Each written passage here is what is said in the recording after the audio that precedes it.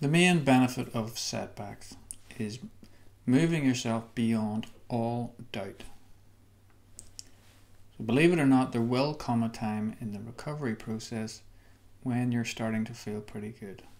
Your understanding is good, your behavioural skills are helping you deal with any anxiety when it arises, you're not feeling as many fight or flight sensations, not as many panic attacks, you're going out more, you're starting to feel that there's light at the end of the tunnel.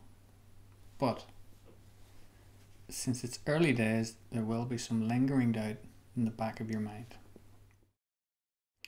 You're just not totally convinced that if you felt those extreme feelings again, that you'd be able to handle it. You know you've got some skills now, but you're just still not really wanting those extreme feelings to come back. So that causes anticipatory anxiety, low level adrenaline, and if you do feel any of those feelings, you quickly misinterpret, quickly catastrophize, and you can get caught back up in the cycle. A setback. But this is why setbacks are actually very beneficial, because you get to practice all over again. You get to prove it all over again that it's just fight or flight. And every time you prove to yourself that it's just fight or flight, that it does come down if I wait, if I stick with it, if I don't avoid, I don't need the safety behaviours. Every time you prove this to yourself, you grow in confidence. And all those doubts start to get smaller and smaller.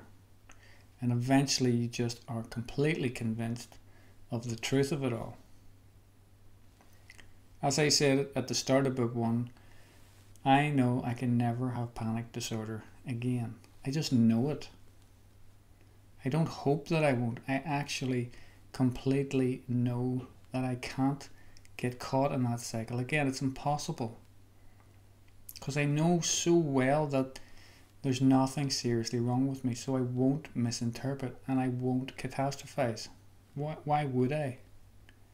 I can still feel that the sensations are very unpleasant if anxiety arises, but I can't get caught in the cycle to the same degree again. It's impossible. So setbacks let you see how well you know the reality about panic. So you may even be free of panic for a month or two and then suddenly feel fight or flight out of the blue. So if this happens, observe how you respond. Do you quickly think, oh no, it's back, it's worse than ever? If you do, then you'll know, right, I've still got some work to do on this. Go back to the books, go back to the practice, see if you're avoiding anything, set up some more fear hierarchies, deliberately go out and practice with more anxiety, go towards it, okay? And the more you do that, the more you get used to it, the less fear you'll feel. And when you lose your fear of panic, it will stop happening eventually altogether. Okay, so setbacks are perfect times to practice. Now let's look at some common ways in which we maintain anxiety between attacks. So these are helpful to look at because if you've done all the practice and you're still feeling that you're not making the progress you feel you should, just some of these subtle ways of thinking and behaving may be taking place, so just observe them. So thinking will never get better. The longer this goes on, the more we worry this is never going to end. Right? Even if you're having difficulty with the practice, no, I'm no good at this is not going to end. I'm worse than everybody else, and so on. Do you see that subtle anticipatory anxiety, resistance, right? Self-analyzing, believing we have an emotional problem. Now this generally isn't helped by friends and family who are giving us advice in all directions about our emotions, family maybe particularly. And then we find ourselves wondering, is this just who we are? I'm just born this way. Maybe I'm mentally ill, emotionally unbalanced, weak. And the more you start self-analyzing, the more you start getting yourself caught up in that obsessional type thinking. Again, more anticipatory anxiety.